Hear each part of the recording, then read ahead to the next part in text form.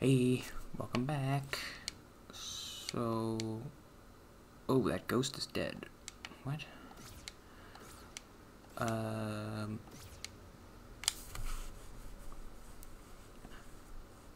What was I gonna talk about today? We'll talk about Napoleon tomorrow, I think. I wanted to talk about that thing I brought up a couple days ago, like disconnecting from reality or something.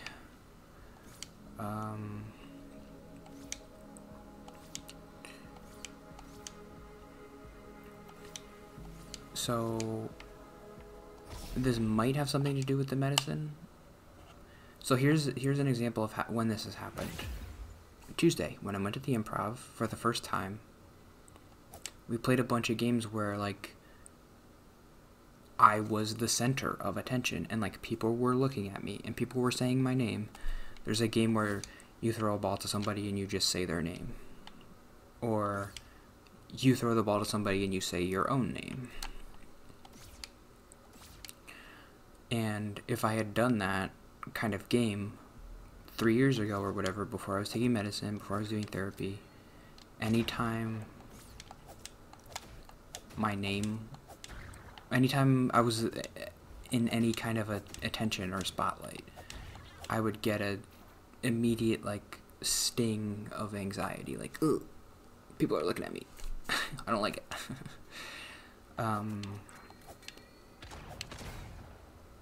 Like, the leader of the group looked at me and he threw me the ball and he's like, Anthony.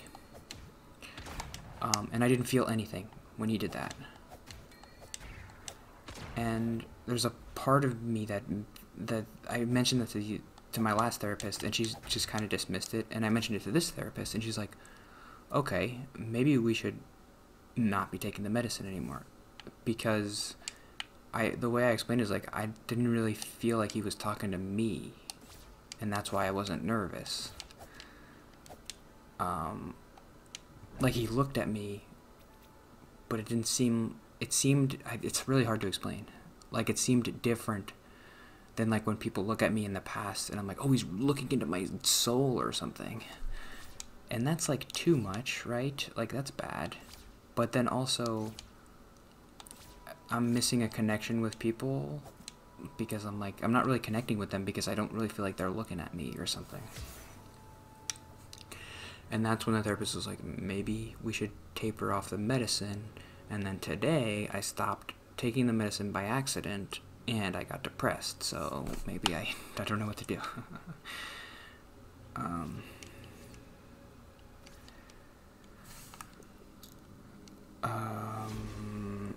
Remember the fire escape thing?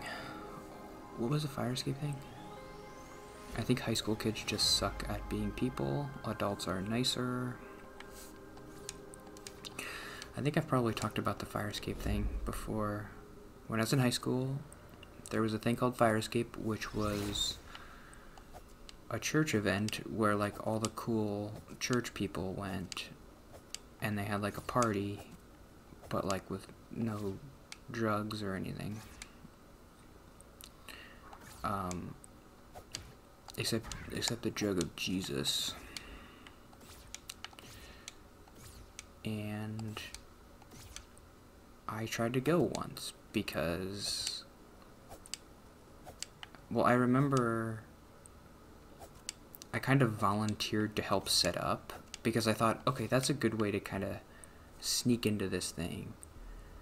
Because I don't have any friends, like, so, like, I'll just go and help set up, and maybe you'll, like, make a friend when you're helping set up or something. That didn't happen. Why did I connect that? Oh.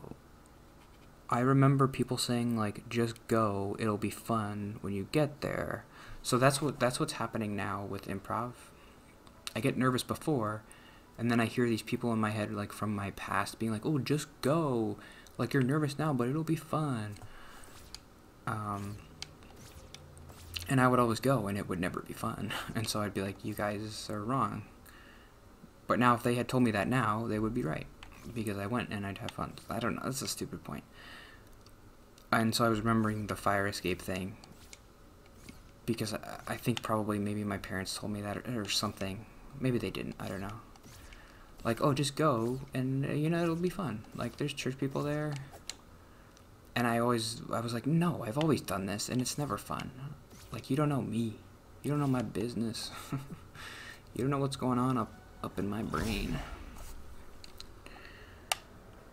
And so when I went to this fire escape thing, I was there for like half an hour, and then I called my parents and was like, I'm done. Get me out. And it felt like a defeat, like I failed. I probably cried when I got home. Because I was like, I failed. I was supposed to be social and have friends, and I couldn't do it. I didn't like it. I remember they had pizza, and I had a pizza with olives on it, and I hated it. And everybody, so we helped set up for like a half an hour. And then they got pizza for everybody who helped. And I just sat there. I didn't talk to anybody. I ate the terrible pizza that I hated. And then it was time for the party part. And I gave it a shot for a couple minutes. I was like walking around. There's like a band playing, and there's like games and stuff. And I went into like the back room, and I called my parents, and I was like, I'm done setting up. Can you come pick me up? And they're like, are you sure? Like, you don't want to stay for the fun part?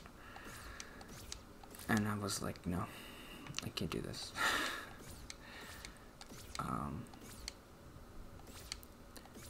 Okay, so where's the shrine? The Shrine of the Silver Monkey. So I did the first one. The second one is in the Eastern Vault. The second grave can be found in the Eastern Vault. Fast travel to the interior where you fought that. Okay, I can do that.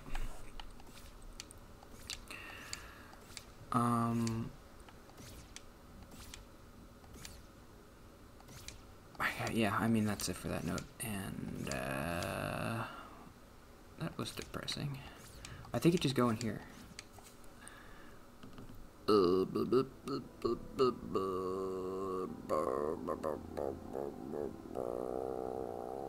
My brain is like, he's not looking at you. It doesn't feel like I'm there, which sounds bad. Whatever. Napoleon. Let's leave Napoleon for tomorrow.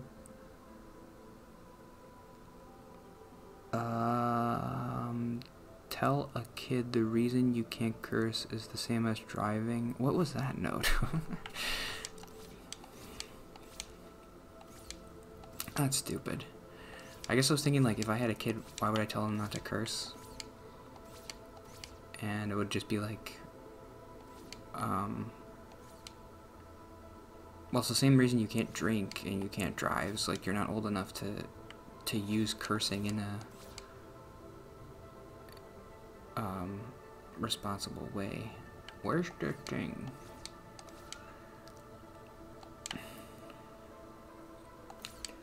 That's a stupid note. We could talk about abortion again. No, I don't want to do that. Where do I go? Oh, cool. This has got to be it.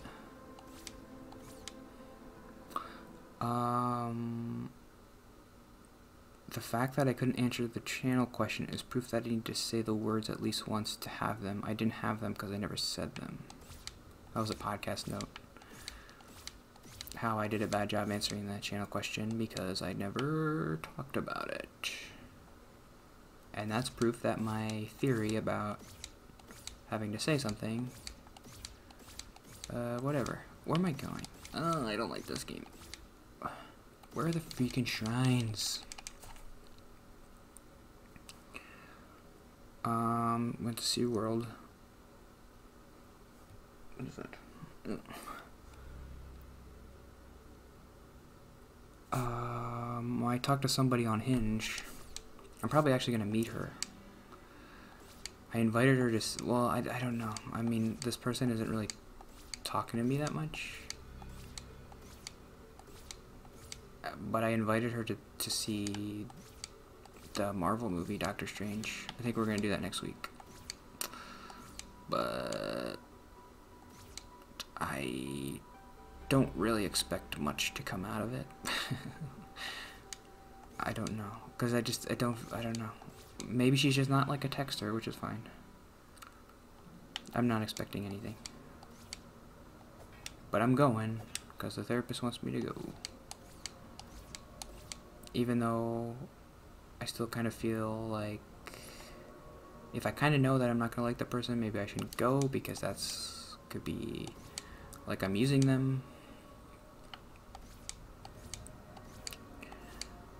But we already talked about that, and I came to the conclusion that I guess one date is fine.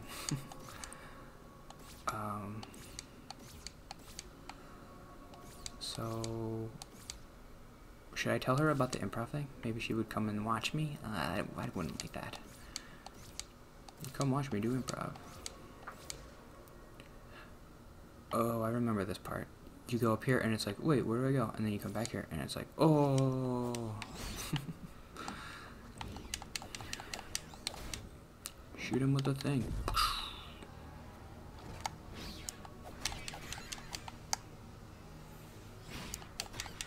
Okay, is that it for the day? Yep.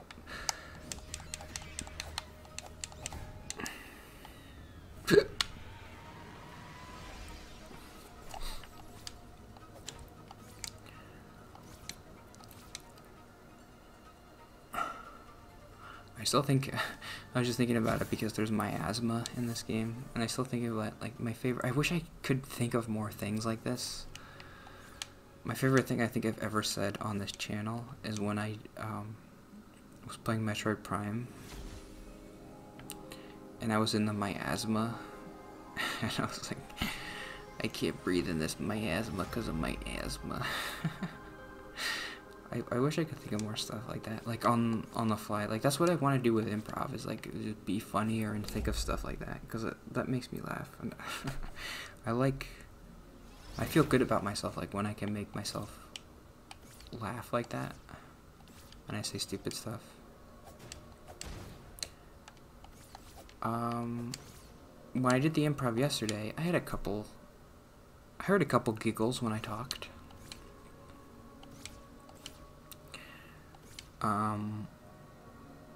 I did a scene where I was a boss, and I was being a high status person, and I was like yelling at my employee, like, you're not reaching your numbers, you gotta sell more TVs.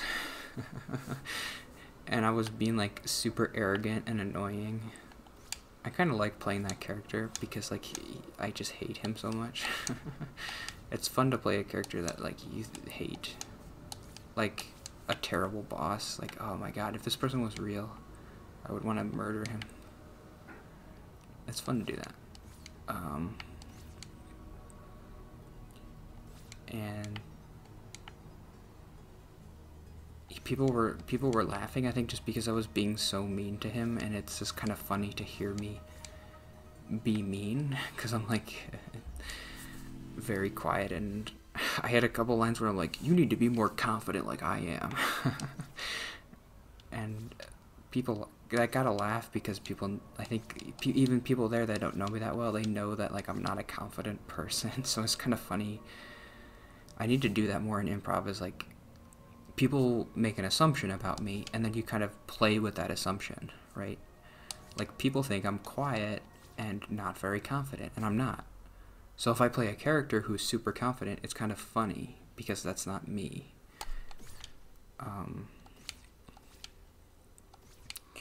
But yeah, last week I remember talking about like, oh, I was doing so good. I figured out how to do improv, and then this week I was like, I was awful. I messed everything up. All the scenes I did were bad. I couldn't figure it out. Like, I was sitting in one of these scenes, and I'm just like trying to figure out, what is this scene about? What can I make it about? I sat there for like 5 minutes. I don't know what to say. But I still enjoyed it, which is good. Like, even though it went bad, that's a sign of something that you like, is like, even when it's not perfect, you still like doing it and you still like getting better. And everybody was super nice. Even though I blew it. And my scene partner was like, you suck because you're blocking everything I say. And I was like, yes, you're right. Okay, see you tomorrow.